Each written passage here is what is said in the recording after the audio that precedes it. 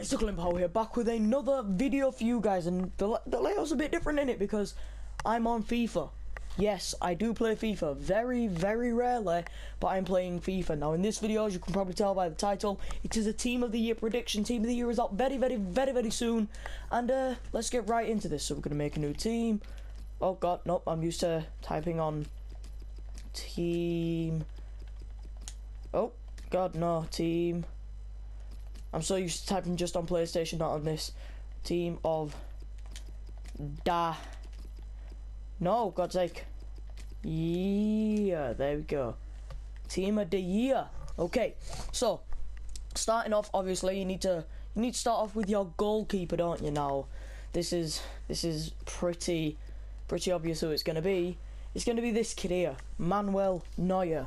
Now let me tell you some of his stats. Manuel Neuer has played in 17 games for Bayern Munich this season. He has made 28 saves overall, and out of those 17 games, he has had 11 clean sheets. That is a mad thing. He is a fantastic goalkeeper. He's only like 29 as well, so still got a few years in him. He is getting a bit older, but Ronaldo and all that were like close to 29, so it doesn't really affect your career if you're a great player like Manuel Neuer is. Moving on to the left back. And in the left back, you know, there's not many players who it can actually be. It's going to be Marcelo. Come on, look. He's got an amazing card as it is, but imagine that in Team of the Year. 82 pace, 84 defending, 85 dribbling, 83 physical. Some of his stats read as he has played 16 games.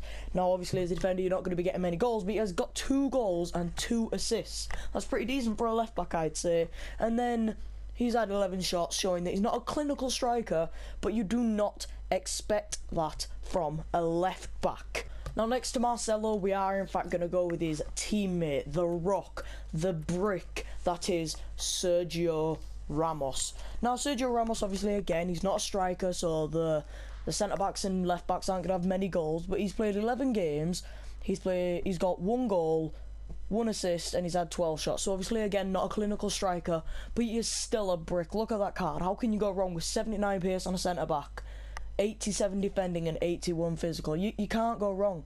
You can't go wrong. And if you're telling me you can go wrong, then you're wrong. And the next centre-back, guys, is the partner in crime of Manuel Neuer. This would be an amazing centre-back pairing, Jerome Boateng. Just look at that card. I know I'm saying this for all the cards because all of these players are world-class players and would have world-class cards, but just look at him. His stats aren't like particularly amazing because he's played 16 in the Bundesliga for Bayern Munich, and he's started 14 of those games, so he's missed 2 starts. That's literally it.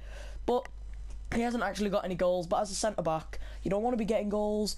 There's like 3 goals between these two, and 2 of those are from Marcelo. Well, 2 of them has to be from one person if it's between 2 people making 3. But anyway, Jerome Boateng, he's just one of those bricks who stops goals. Like, he's not there to score, he's not there to look fancy, he's not there to get up and down. He's just there to sit in the defence and just boss it. He can keep up with the fast strikers with that 80 pace and that 86 physical. I don't think, oh my god, he's a beast. He's a beast. We can all just admit that.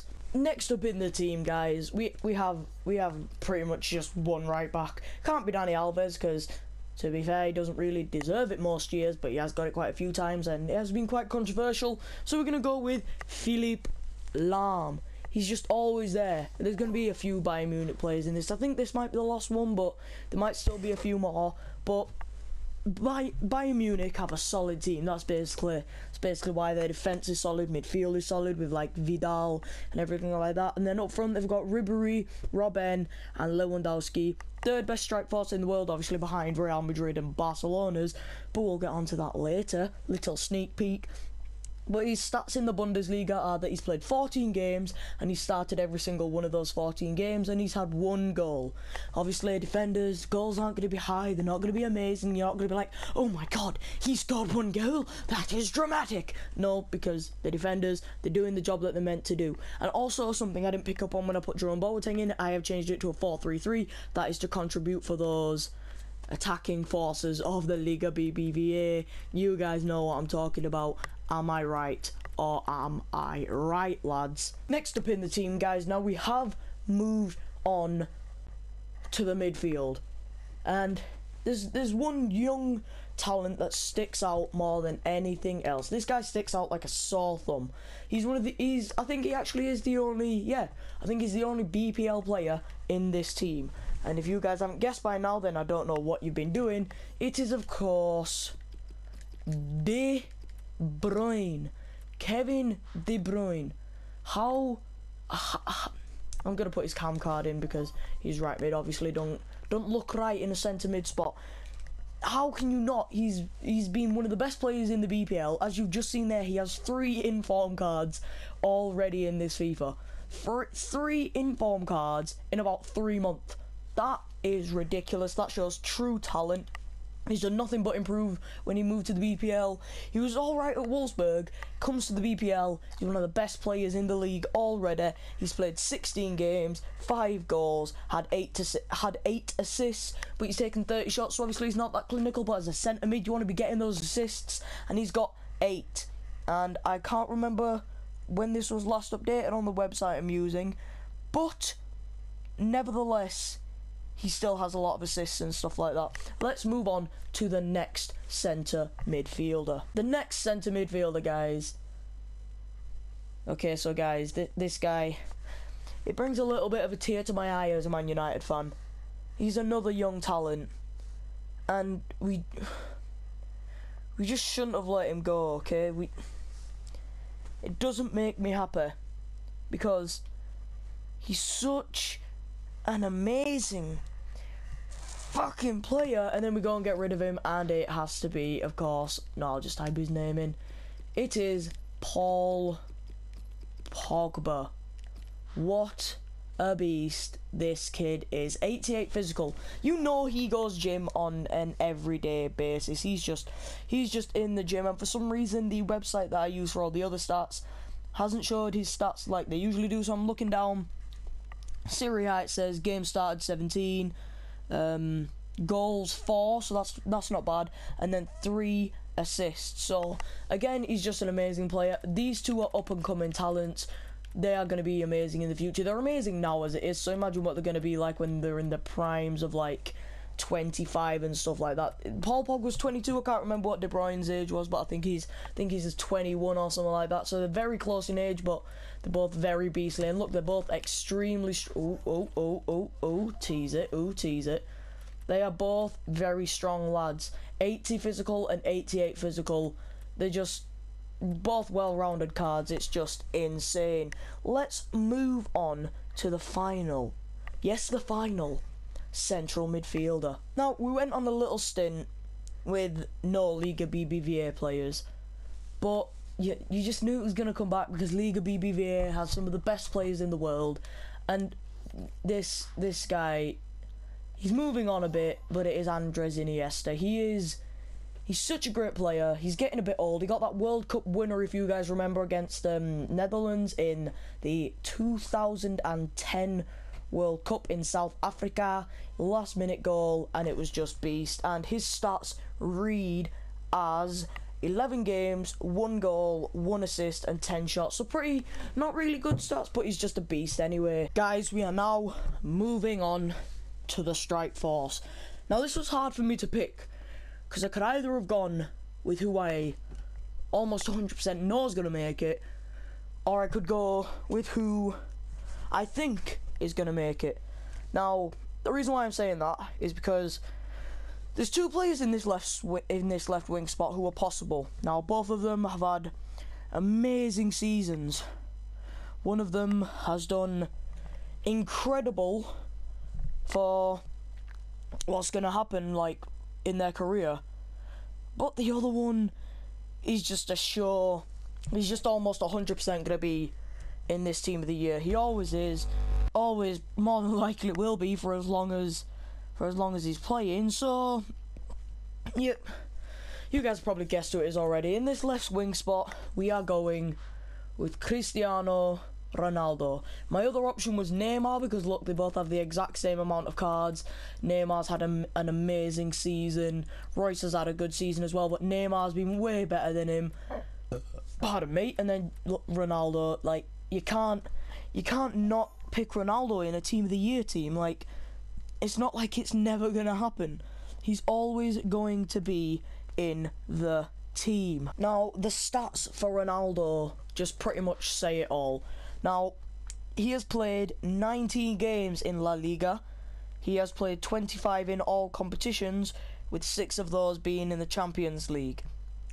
Now, out of those 25 appearances, he also has 25 goals, with 14 out of 19 games in the La Liga, like in the league, and then out of Champions League, he's got 11 out of 6. That's almost 2 goals a game in the Champions League, versus the top European teams from the different European leagues, and getting almost 2 goals a game. That is mad.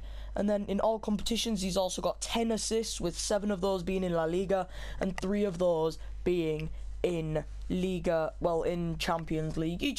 You can't say that Ronaldo isn't going to be in it. And guys, the other sure footing for Team of the Year, you know, it's got to be Messi. Like, how can it not be Messi? Ronaldo and Messi, there's always this big argument, who's better, Ronaldo or Messi? My personal opinion is Ronaldo. Not just based on, like, because, oh, he has more inform cards this year, or, oh, he had more inform cards last year, or, oh, he won the Ballon d'Or last year. That's just a few examples of why Ronaldo is better. But overall, I think in his career, he's just done, like, a lot more. Like, goals-wise, he's got more goals. And not even just that. Ronaldo is just a beast. Like, I'm not just saying this as a Man United fan. I'm not being biased or anything. Messi is still an amazing, incredibly gifted player. But I just think Ronaldo edges it that little bit more, because anything that Messi is good at, he's the best at in the world. Like dribbling, he's the best dribbler. He can weave in and out of players. But Ronaldo, he's probably second best dribbler. Or maybe third. He's definitely in the top 3 dribblers. Skill moves, they've both got him. Ronaldo's probably better at him. Power, Ronaldo's got more power. Like strength, Ronaldo's got way more strength. Ronaldo's way taller, so he can get more headers. He's just a complete attacking player, whereas Messi's more of the certain situation. In fact, it is a lot of situations that he gets himself into, but he has the talent to create them all by himself, whereas Ronaldo, he has the exact same talent, but it might not be as much dribbling. It might be more step overs, which Ronaldo is quite famed for. It might be the Ronaldo chop, more skill moves. It's more pleasing on the eye. But let's just get into Messi's stats, because I've just done a big long talk on why I think Ronaldo's better. But anyone who says Messi, it's a totally valid opinion. I totally understand where you're coming from. Now, Messi has played 21 games this season. He's played 13 in La Liga, 3 in the Champions League, and then 5 in other cups such as Copa del Rey, the Spanish Super Cup, UEFA, blah blah blah blah. Just anything like that. Just the local, like, South American tournaments that obviously he can do, but Ronaldo can't, because Portugal and Argentina's a better team. So obviously that's an excuse for Ronaldo not being able to do good on international levels. Just shut up, okay? No, don't bully me, okay? So, out of those certain amount of games that he's played, he's got a total of 18 goals, with 9 in La Liga, 3 in Champions League, and then 6 in other cups, being the ones that I've already mentioned. And he's only got 7 assists, so he's got 4 in La Liga, 1 in Champions League, 2 in other cups, blah blah blah blah. But comparing the results, Ronaldo has 4 more appearances, but then he also has 7 more goals, which I would say is better. In the La Liga, he's had 6 more appearances, and he's had a total of 5 more goals. So Messi, might say in the La Liga he's doing better, but he's also had 3 more assists in the league. And then he's had 6 appearances. Ronaldo has had 6 appearances in the Champions League. Messi's had 3 goals for Messi, 11 for Ronaldo. So whereas Messi's getting a good average of 1 goal a game, Ronaldo's almost popping in 2 a game. So it's just mad. And then obviously other cups. If Ronaldo did any other cups, because he's not even got appearances in them, so if he did appear in other cups, then he would have just blown Messi's stats out of the water, and that's just why I think he's better. But let me just stop this debate, because you guys are probably like, no, Messi's better, or I agree, and then all hell's gonna break loose, because everyone has to be wrong. But no, that's just my opinion. It's your opinion. It's up to you guys. I said I was gonna stop doing this whole debate, but right, I am. Let's move on to the striker. Guys, you guys have probably already guessed who this striker is going to be. He's had a fantastic season in Liga BBVA. I did say when I got to Iniesta that it was only La Liga players from now on, and this guy, he's just got to be team of the season, team of the year. Have I ever been saying team of the season this whole time? Team of the year. If I've ever said team of the season, I'm sorry. I'm a fuckwit, but it's Luis Suarez. Look at that, 3 informs already. It could have been Lewandowski because of the 5 goals in 9 minutes, you know, the maddest thing that anyone's ever seen on a football pitch. But it had to be Luis Suarez because he's been not as good as the 5 goals in 9 minutes, because you know that is exceptional, but he has been more consistent with how good he's been. Like Lewandowski, he's good every single game, but Suarez, he's amazing every single game. Just listen to these stats, right? In the league, he's played 17 games. Now, in a league situation, it's very, very hard because you're versing teams that over the years will get to know your play style, and they'll be suited to defending you and knowing what shots you go for all the time, and like wearing padding so you don't bite them and hurt them or anything. So 17 games, 15 goals. That's almost a goal a game in the league. That is redonkulous. That is actually an amazing, amazing statistic. 5 assists with 64 shots. But you know, who cares? Who cares if he's not getting every single shot in? That's probably like long shots or something. It's probably where he's passed it and it might have gone out or something and they've classed it as a shot. I don't know. I don't watch Liga BBVA. I barely watch football, to be honest. Used to watch it a lot, but now I don't watch it as much. I just go around to my sister's every like a few weekends and maybe watch a Man United game, and that is pretty much it for the football I watch. So I've just been this whole prediction has just been me thinking, oh, this player would probably be in it, and then just going on to stats and finding out the stats. But anyway, guys, if you have enjoyed this video, then please press that like button and that subscribe button, and I want to see how many of these I get right. I think the strike force is almost definite. Neuer, almost definite. Boateng should definitely be in there. Ramos, he has a good chance. Marcelo has a good chance. Lahm has a good chance. De Bruyne should definitely be in there from what I've seen of him playing for Man City. He's been absolutely brilliant. Paul Pogba, I don't know what season he's having. Iniesta, he's just a class player anyways. So yeah, I'll see you guys next time, and goodbye.